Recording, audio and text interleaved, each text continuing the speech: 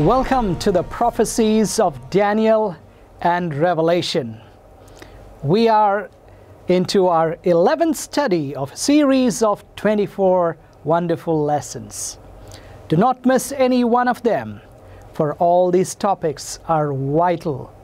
Our topic tonight is purity and power. I want to begin with a story found in 2 Kings chapter 5. Naaman was a brave, rich, and a famous commander for the armies of Syria. He contracted leprosy, the most dreaded disease of Bible times. Leprosy meant isolation from loved ones and a slow, wretched death. A Hebrew slave girl who worked in Naaman's house told Mrs. Naaman about Prophet Elisha. She told, the prophet Elisha would heal him of his leprosy. 2 Kings chapter 5 and verse 3.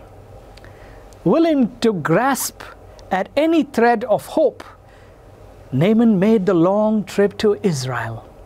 With him was a small band of personal bodyguards and a king's ransom to pay for the miracle of healing. When Naaman finally stood before the humble house of the prophet, Elisha would not come out. Instead, he sent his servant with these simple instructions. He said, "Go and wash in the Jordan 7 times, and your flesh shall be restored to you, and ye shall be clean." 2 Kings 5:10. The prophet's command to him was to wash, which implied that Naaman was dirty. Being told to wash, and that too 7 times in a muddy river, was too much for the proud Syrian general. In rage, Naaman spun his horse around and began riding home. But in order to reach Damascus, Naaman had to ride by River Jordan. As he passed by, Naaman's servants urged him to try the prophet's advice. So he stopped his horse, slid down, and laid aside the armor that covered the awful evidence of his leprosy. Naaman slowly stepped down into the waters of Jordan.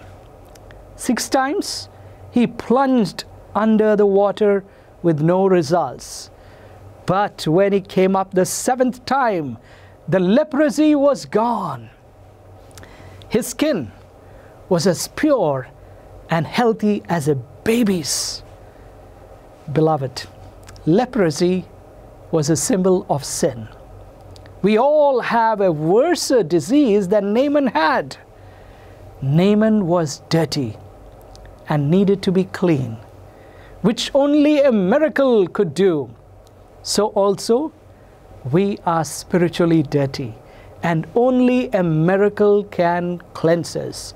Just as Naaman experienced restoration and his skin became like that of a baby, you too can have a healing of a new birth experience.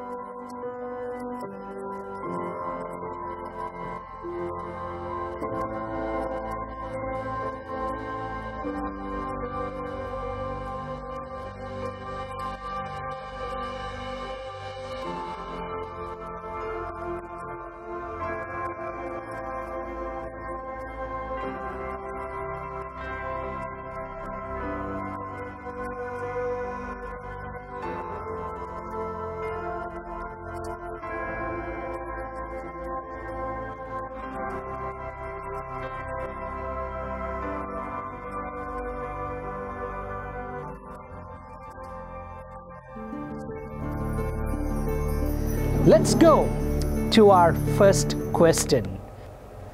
What New Testament prophet washed people in the Jordan River? Matthew records, "In those days came John the Baptist, preaching in the wilderness of Judea." Matthew 3 and verse 1. John the Baptist came to prepare the way for the first coming of Jesus. He called people to repentance, and he baptized them as a symbol of their repentance to God and to accept the message and the messenger to come, Jesus Christ. Jesus is coming again. The message of John the Baptist is again going to the whole world, asking people to repent and get baptized as a sign of accepting the message and the messenger, Jesus Christ, who is going to come to take his children home. Matthew records, "People went out to him from Jerusalem and all Judea and the whole region of the Jordan, confessing their sins. They were baptized by him in Jordan River." Matthew chapter 3 verses 5 and 6.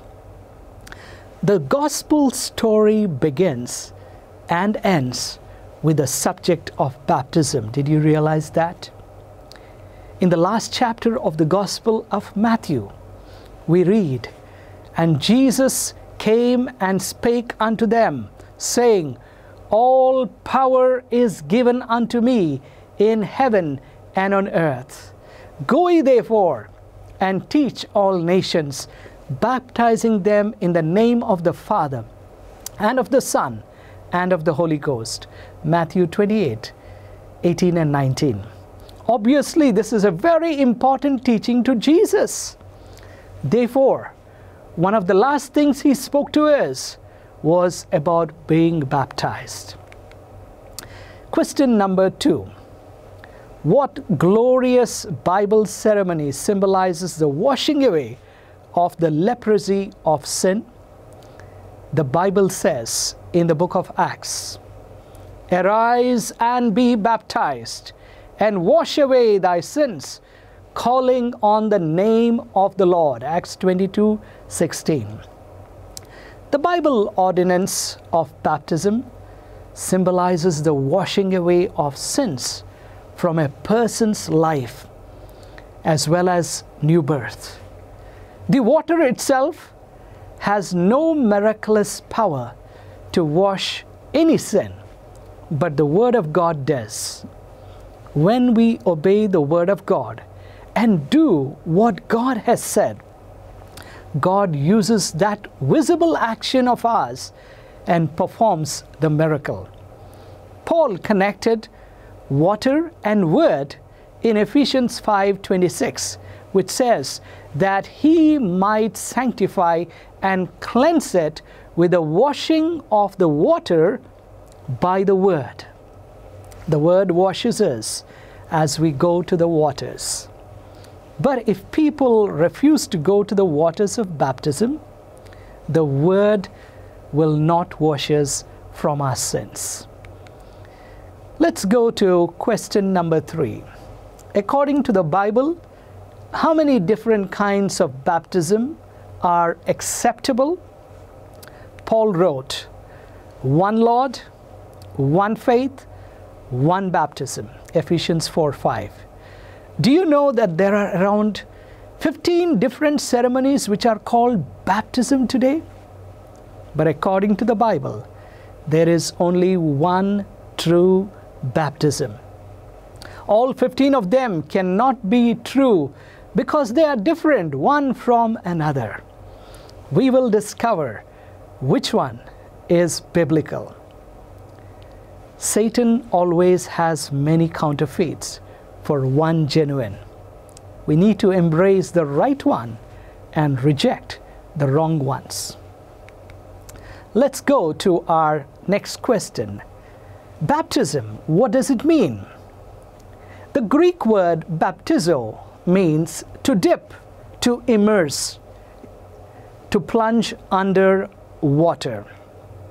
I want you to note that the Greek word baptizo means to submerge, to plunge under, or to immerse. A person has not been baptized unless he has completely submerged or buried in water. The word baptizo is always used in the Bible in reference to the sacred ordinance of baptism. The Greek words for sprinkling or pouring were never used. I remember reading a true story of a young evangelist who was visiting a lady that attended his seminar. She was convinced of the truths, but she did not want to get baptized. She said she was already baptized by the priest when she was a baby, when he put some water on her forehead. The evangelist showed her from the Bible that baptism is not sprinkling, but immersion into water. But she said, I was sprinkled, so that's good enough as baptism for me. As he talked to her, he was silently praying and asking God for wisdom. Then a thought struck him. Her little puppy was just killed by a running vehicle while it was trying to cross the road. Now this happened just before the pastor arrived. So he asked her, what are you going to do with your dead dog? I'm going to bury it, she replied. He then said, so you're going to just throw some little grain of sand on it as burial, right? She said, of course not. I need to dig a hole and then place the animal in it and then cover it with mud. As soon as she said that, the meaning of baptism struck her powerfully. She understood a few drops of water were not biblical baptism. Then and there she made up mind to be baptized. Let us now proceed to see what Paul said about the significance of baptism. He wrote, buried with him in baptism, wherein also ye are risen with him through the faith of the operation of God, who hath raised him from the dead. Colossians chapter 2, verse 12. Baptism means burial or to be submerged under water. Though baptism was introduced explicitly in the New Testament, the reflection of it is seen in the Old Testament as well. Remember when the children of Israel were leaving Egypt, the land of slavery, to the promised land. One of the first things they had to do was to put the blood of the lamb on the doorpost, and that signified their redemption through the blood of Jesus. And God delivered them from Egypt, from the house of bondage to freedom. And the next thing they did was to cross the Red Sea. And this crossing of the Red Sea was a symbol of baptism. Paul the Apostle wrote in 1 Corinthians 10:2, and were all baptized unto Moses in the cloud and in the sea. As the Red Sea opened up and they passed through it, we see the Bible says elsewhere in Micah 7:19, he will subdue our iniquities, and thou wilt cast all their sins into the depths of the sea. The same way, when a child of God believes in Jesus and is baptized, God symbolically washes away our sins in the waters and casts all our sins in the midst of the sea. Let us go to question number 5. How was Jesus, who is our example, baptized? Let us see what Mark records. Jesus came and was baptized of John in Jordan, And straightway coming up out of the water, he saw the heavens opened. Mark 1, verses 9 and 10. John baptized Jesus by immersion in the same river where Naaman was cleansed from leprosy. Note that they were in Jordan and not on the river bank, and Jesus came up out of the water. This is why John was baptizing in Enon near Salim, because there was much water there, according to John chapter 3, verse 23. Christians are to follow the example of Jesus, who said, "Follow me." He was baptized by immersion to fulfill all righteousness, Matthew 3:15. It was not necessary for Jesus to be baptized because he committed no sin. Therefore, there's nothing for him to repent. But he was baptized to set an example for us what we should do. He was a lamb without blemish and spot. But he went through the process of baptism for our sake, so that he can set a wonderful example for us to do likewise. Let us go to question number 6. How did Philip baptize the treasurer of Ethiopia? The book of Acts records, they went down both into the water, both Philip and the eunuch, and he baptized him. Acts 8:38. And then it says, when they were come up out of the water, the Spirit of the Lord caught away Philip. Acts 8:39.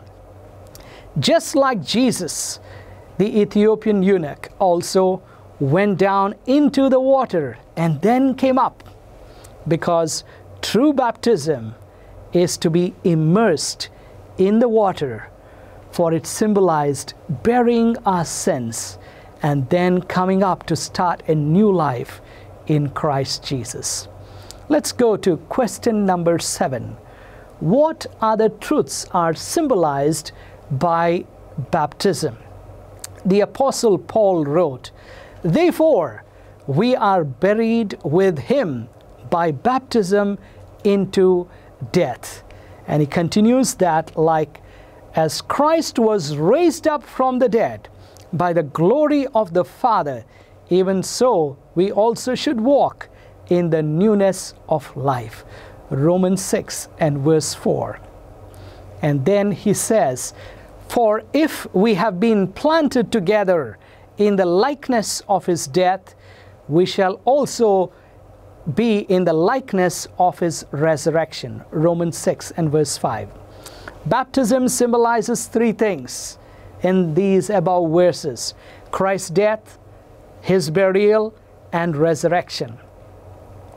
There is first death to sin, then burial of the whole life of sin in the water, and finally resurrection from the water to start a new life. Baptism by immersion fits the symbol perfectly. The life of sin dies, and then there is a brief suspension of breath while the person is baptized, and that perfectly symbolizes death, where one stops breathing. Then the person leans backward into the water until the body is fully covered or buried in the water. This is to say that we bury people as well on the back, fully under the soil. Then the person is raised up and comes out of the water, taking a fresh breath as a newborn baby, to live an entirely new life, symbolizing the resurrection. No other form of baptism fits biblical symbolism. Also, another point to be noted here is, some say they keep Sunday sacred in honor of Jesus' resurrection. Have you heard that? But nowhere in the Bible it says that Sunday keeping would remind us of Jesus' resurrection. Yes, Jesus Death, burial, and resurrection are very important events that we need to constantly keep in our minds.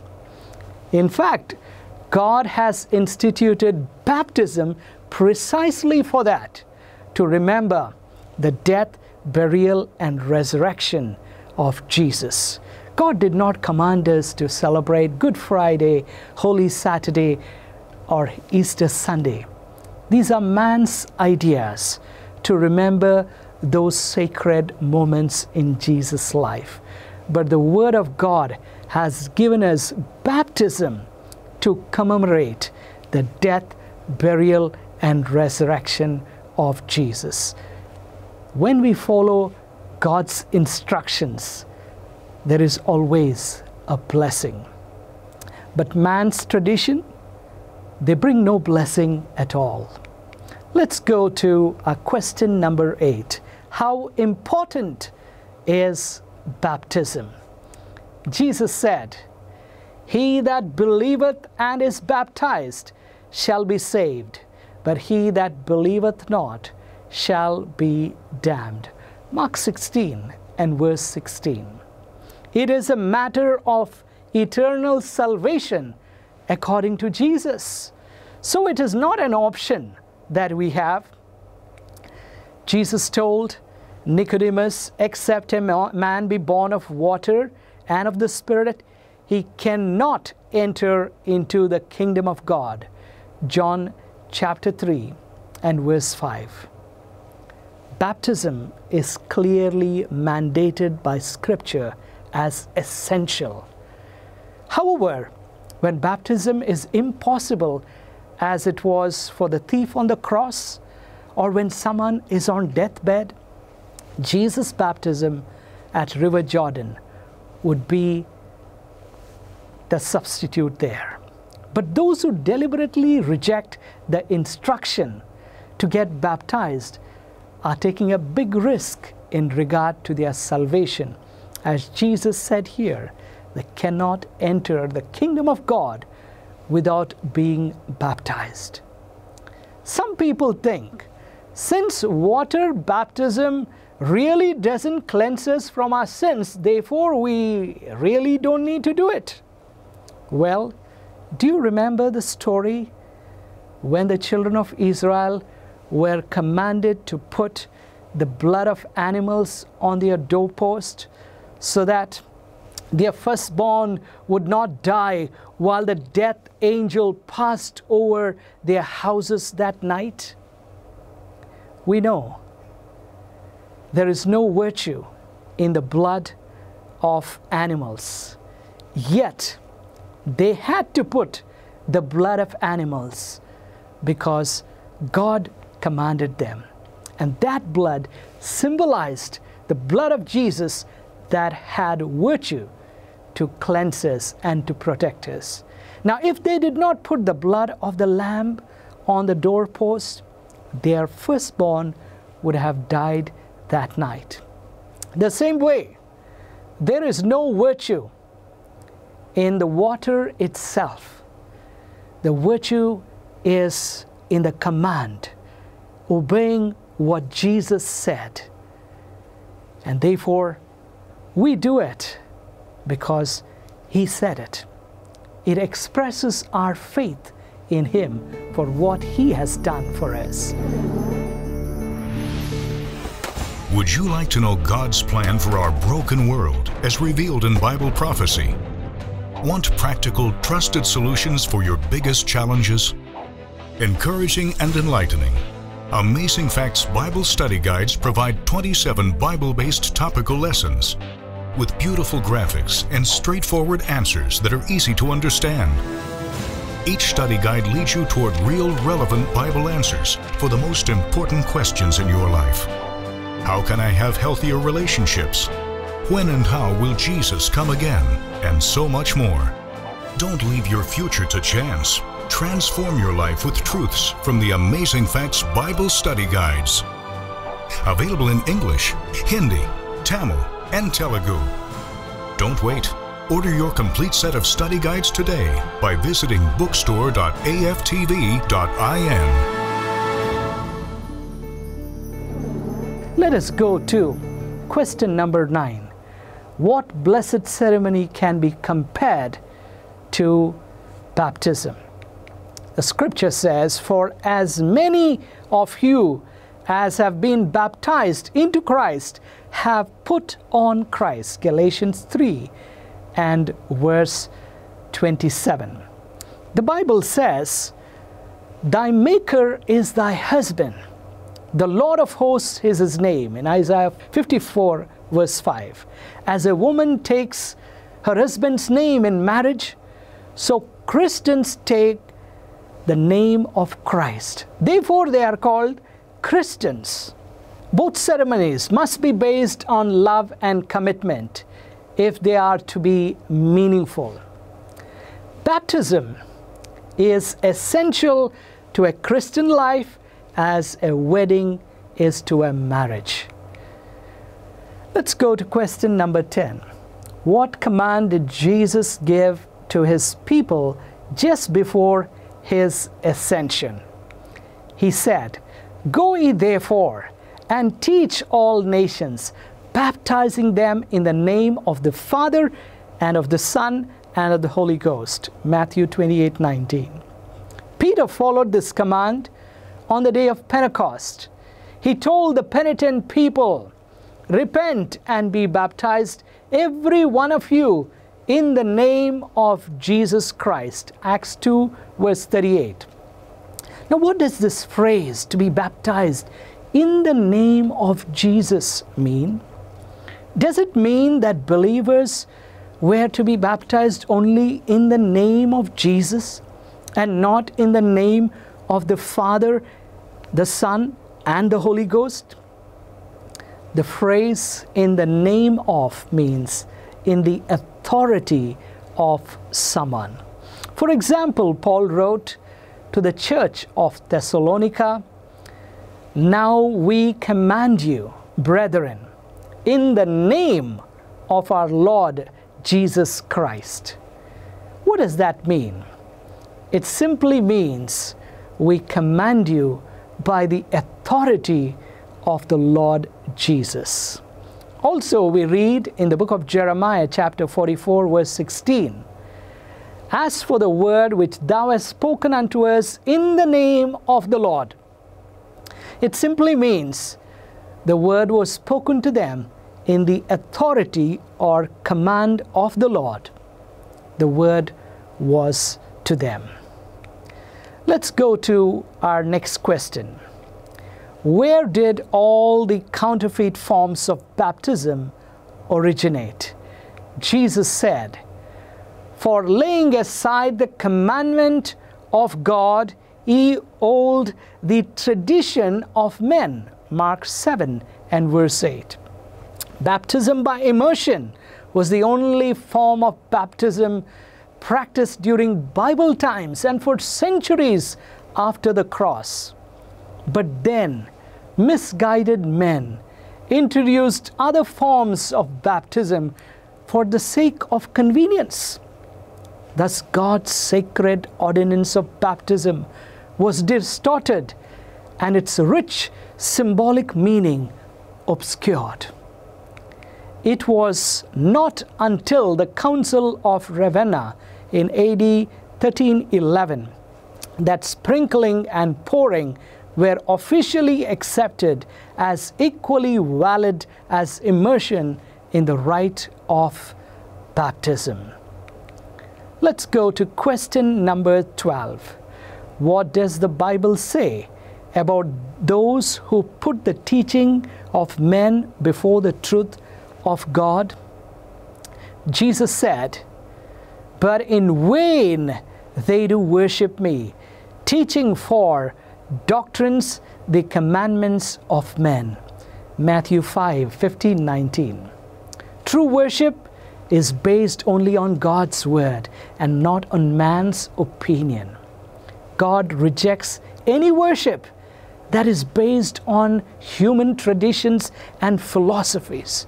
Remember Cain, who came to worship God in his own terms, in his own ways. God rejected Cain and his worship.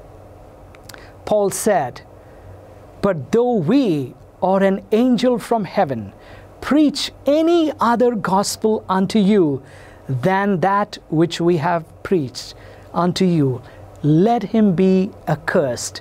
Galatians 1:8. There is no one who can contradict the word of God, which God has already established in the Holy Scriptures. Even if someone claims that an angel came to him and spoke to him and revealed some matter, he might claim to be an apostle or a prophet or a great teacher. Beloved, we do not follow them.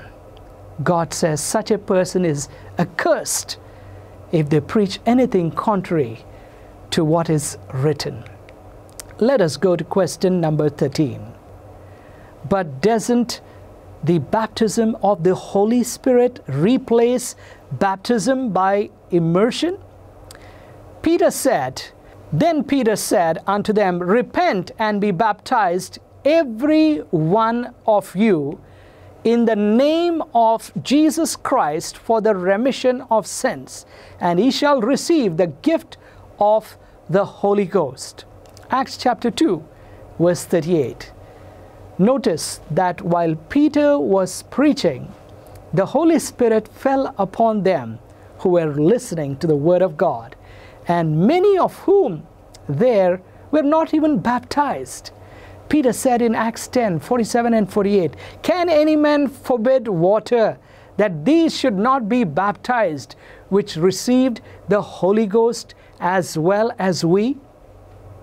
And he commanded them to be baptized in the name of the Lord, the Bible says. Now, even though they had already received the baptism of the Holy Spirit, Peter insisted that they be baptized in water as well. So the Spirit baptism does not replace the water baptism or vice versa. Both are essential for salvation. Jesus also said the same thing, baptized of water and the Spirit. Let's go to question 14. According to the Bible, what must a person do before he is baptized? 1.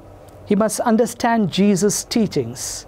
Matthew 28, 19, 20 says, Go ye therefore and teach all nations, baptizing them in the name of the Father and the Son and the Holy Ghost, teaching them to observe all things whatsoever I have commanded you. And lo, I am with you always, even unto the end of the world. So teaching precedes baptism and also follows baptism according to these verses. And one must believe all of Jesus' teachings. Mark 16:16. It says, He that believeth and is baptized shall be saved, but he that believeth not shall be damned. After being taught, one has to exercise faith and believe. That is the next step. And one must repent of past sins. Acts 2:38 says, Repent and be baptized, every one of you, in the name of Jesus Christ, for the remission of sins, and he shall receive the gift of the Holy Spirit. So there must be genuine sorrow for sin demonstrated before baptism. Also, one must agree to turn from sin. The apostle said in Romans 6 and verse 6, Knowing this, that our old man is crucified with him, that the body of sin might be destroyed, that henceforth we should not serve sin. The life of sin must be left behind in the waters of baptism. After that, we are to be servants of righteousness and not servants of sin. Also, one must accept Christ as his personal Savior and experience the new birth. The Master told Nicodemus in John chapter 3, verses 3 and 5, Jesus answered and said unto him, Verily, verily, I say unto thee, except a man be born again, he cannot see the kingdom of God. Jesus answered, Verily, verily, I say unto thee, except a man be born of water and of the Spirit, he cannot enter the kingdom of God. Baptism is a new birth. It is a brand new start. Paul said, Therefore, if any man be in Christ, he is a new creature. Old things are passed away. Behold, all things are become new. 2 Corinthians 5:17. The Christian's life is not a modification or an improvement of the old, but it's a transformation of nature. There is a death to self and sin and a new life altogether. This change can be brought about only by the effectual working of the Holy Spirit. Kindly note, there are some churches that practice infant baptisms. Is that biblical? We just saw 5 steps that precede baptism. Since an infant cannot comply with any of these above steps, obviously it is not the scriptural way to do it. Beloved, we need to follow God's word. An infant cannot be taught. An infant cannot exercise faith and belief. An infant cannot repent. An infant cannot agree to turn from sins. An infant cannot accept Jesus as a personal Savior and Lord. Therefore, infant baptism is a tradition of man, and it must be rejected, as God will not approve it. Let's go to question number 15. Is baptism ever proper? When Paul visited Ephesus, he found some disciples there who were already baptized by John the Baptist. But these disciples never knew there was someone called the Holy Spirit. The Bible says, they said unto him, We have not so much as heard whether there be any Holy Ghost. And he said unto them, What then? Unto what then were ye baptized? Acts 19, verses 2 and 3. And they said, Unto John's baptism. Then said Paul, John verily baptized with the baptism of repentance, saying unto the people that they should believe on him which should come after him. Acts 19, verses 3 and 4. That is, on Jesus Christ. And when they heard this, they were baptized in the name of the Lord Jesus. Acts 19, 4 and 5. Let us put down some key points from the above passage. 1. The believers at Ephesus said, We have not so much as heard whether there be any Holy Ghost. Acts 19:2. 2. It means the name Holy Spirit or Holy Ghost was not heard by them prior to this. Point 3. The Apostle Paul was surprised that they did not even hear the name of the Holy Spirit. Therefore, he immediately asked them something about baptism. He said, Unto what then were he baptized? Acts 19:3. Because at least at baptism time, they should have heard of the Holy Spirit, Paul reasoned out. Why? Because when one is baptized, the Holy Spirit is also mentioned according to Jesus' command of baptism as given in Matthew 28:19. Point number 4. They replied that they received the ordinance of baptism by John and not Jesus. They said, Unto John's baptism, Acts 19, verse 3. Point number 5.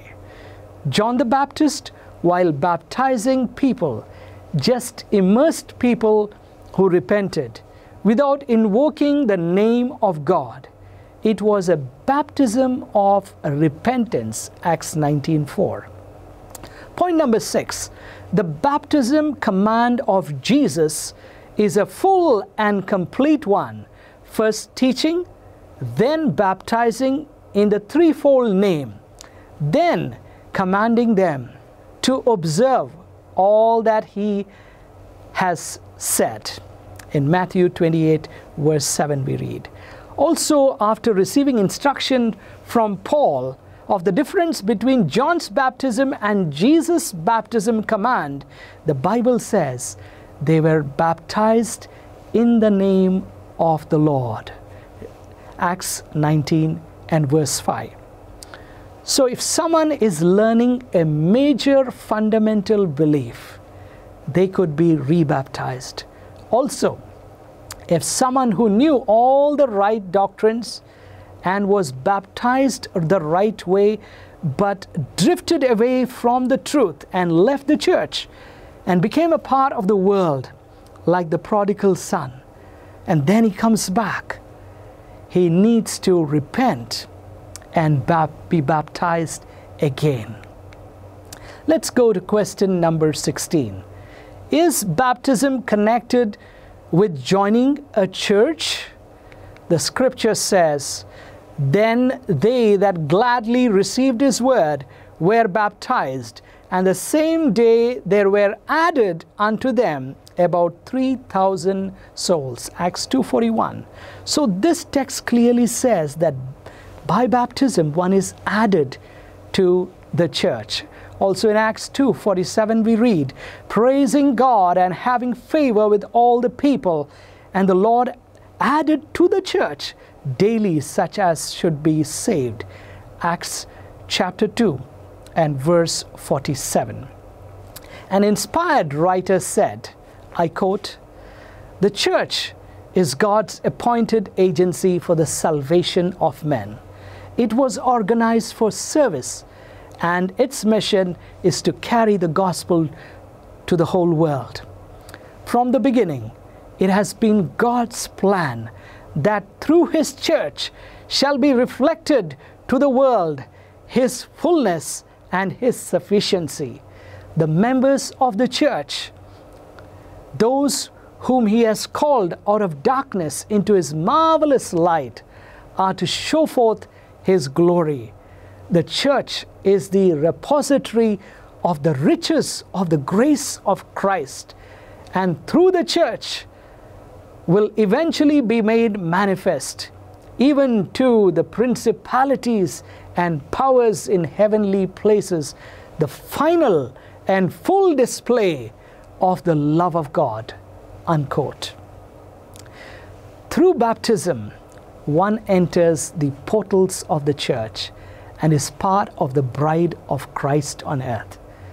And God uses the members of his church and commissions them with the task of enlightening the whole world with the gospel of Jesus Christ. The Apostle Paul wrote, "Ye are called in one body," Colossians 3 and verse 15. The scriptures are unmistakable.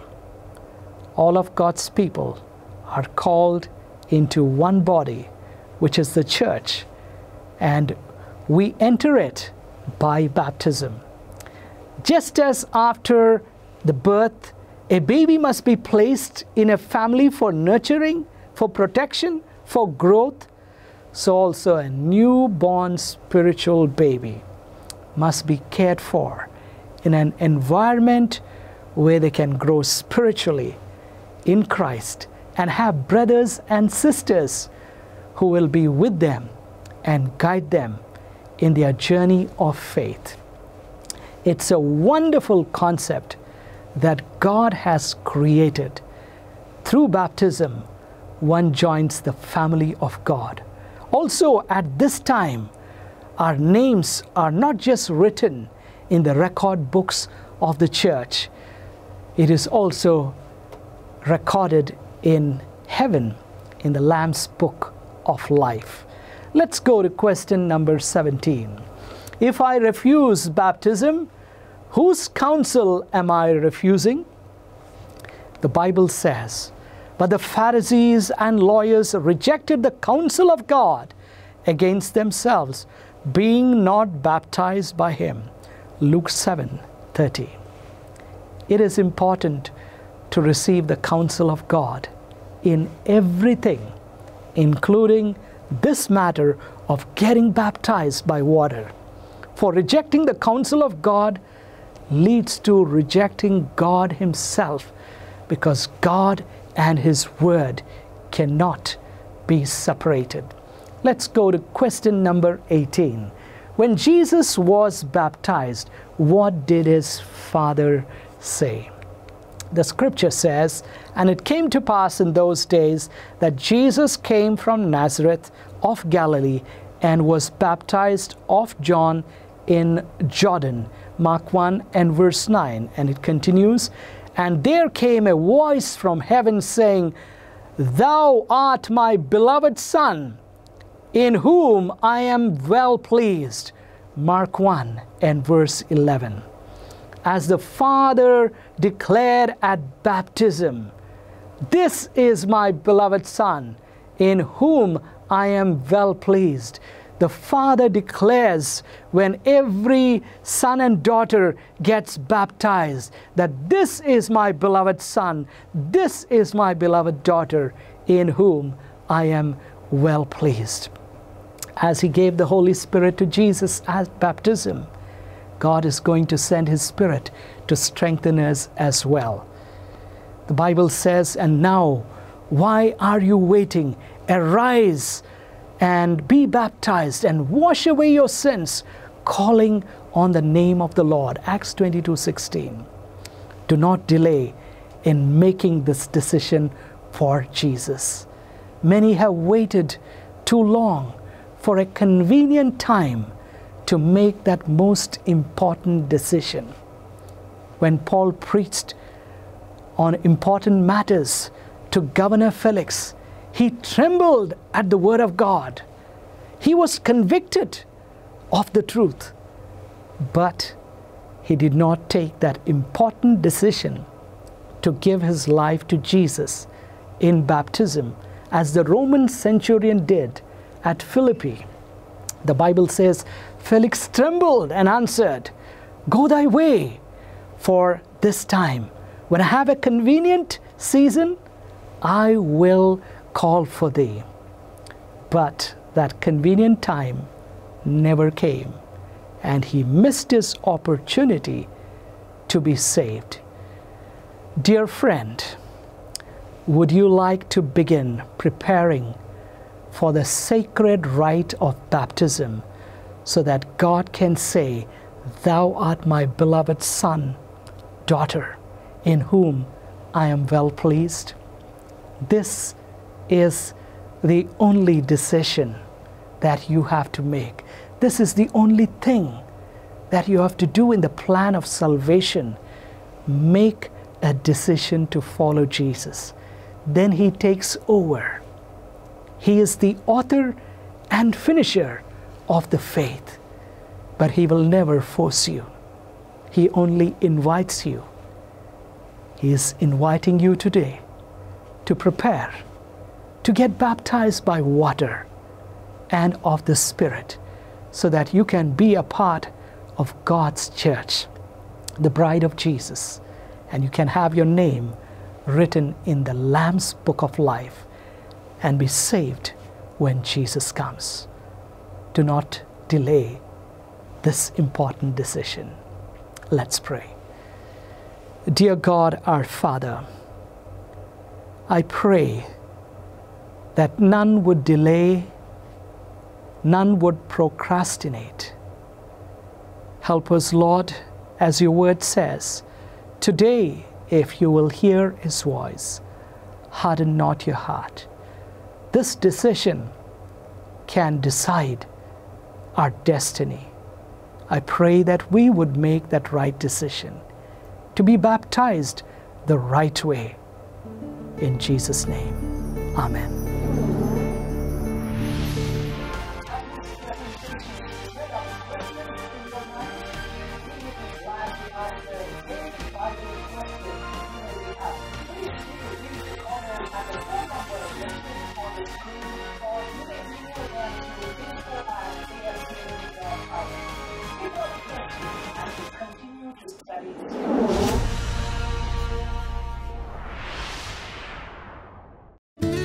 Do your kids enjoy fun things? Because I sure do. And I was so excited when my mom and dad got me the Amazing Adventure Kids Bible Guides from Amazing Facts.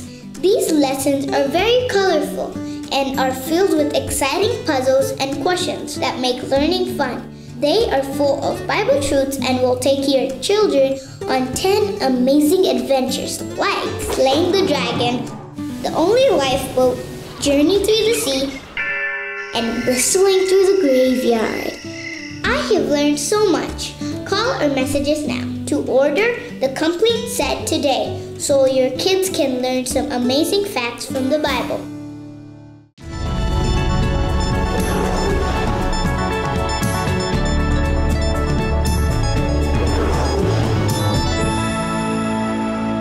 On Christmas Eve, 1971, 17-year-old Julianne Kopka boarded LANSA Flight 508 with her mother in Lima, Peru. They intended to join her father for Christmas at his research station in the Amazon rainforest. After crossing the Andes at about 21,000 feet, their aircraft was enveloped by large dark thunderclouds and it encountered severe turbulence. Lightning was flashing everywhere and the plane was shaken violently, which naturally terrified the passengers. Then, a bolt of lightning struck the plane's engine and tore off a wing. As the doomed airliner hurtled towards the earth, the cabin came apart, and the next thing she knew, Julianne found herself strapped alone to a row of seats, falling and spinning silently from over 10,000 feet above the rainforest. She plummeted through the jungle canopy and slammed to the forest floor. When she awoke the next day, Julianne was amazed to realize she had survived the 2-mile fall with just a broken collarbone and a bad gash in her arm. After failing to find any other survivors, Julianne relied on what her father had taught her, that walking downstream will always lead to civilization. So, with a bag of candy that had fallen from the plane and one sandal, she started walking. For 10 days, Julianne hobbled, swam, or floated downstream. Her wounds became infected and she was plagued by maggots while having to dodge crocodiles, piranhas, and relentless insects. Eventually, she came to a shack where she slept and she was soon discovered by Peruvian loggers. Eventually, Julianne was united with her amazed father. It's hard to imagine a 17-year-old girl surviving such a fall and then hiking alone out of the world's largest rainforest. You know, the Bible talks about some who survived an even greater fall than Julianne. In fact, according to the scriptures, when Adam and Eve fell in the Garden of Eden, it brought the whole human race down. But Jesus came to redeem the world from sin. Perhaps you're thinking to yourself, well, that's okay for the world, but I've fallen too far. Well, if the Lord could save Julianne, God can save you. You've not gone farther than Moses, who was guilty of murder, or David, who was guilty of adultery, or Peter, who denied Jesus, and all of them were saved and restored from their fall. Or maybe you're thinking, I've fallen too many times. Be of good courage. It says in Proverbs chapter 24, verse 16, a righteous man falls 7 times and rises again. And Jesus cast 7 devils out of Mary Magdalene. So don't get discouraged, friend. If you've fallen, get back up again. The same way that he could save Julianne, lead her from that lost condition in the rainforest, and restore her to her Father, Jesus can lead you from your lost condition and restore you to your Heavenly Father.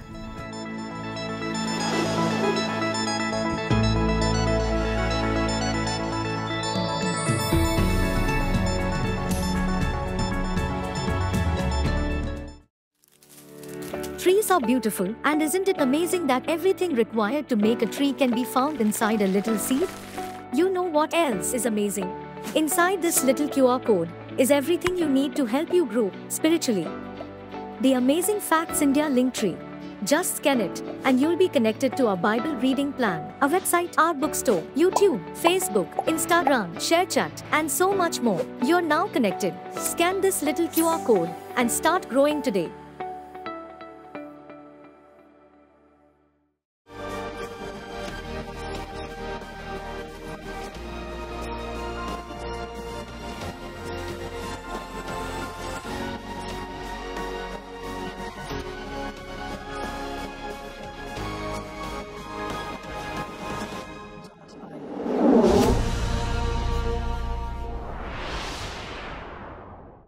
One of the most confusing subjects in the world today is what happens when we die. Now you can help your friends and family avoid being tricked by all the deceptions. The Afterlife Mystery is a colorful 32-page magazine that outlines the Bible facts about death, hell, and eternal life in an attractive and contemporary way. Let those you love know the truth about death and the comfort and reassurance they can have today for their future. To get your copy of the Afterlife Mystery, visit bookstore.aftv.in today. For more than 50 years, Amazing Facts has been boldly sharing Bible truth around the world in response to Jesus' commission to preach His gospel to every nation, tribe, tongue, and people. Thank you for your prayers and support.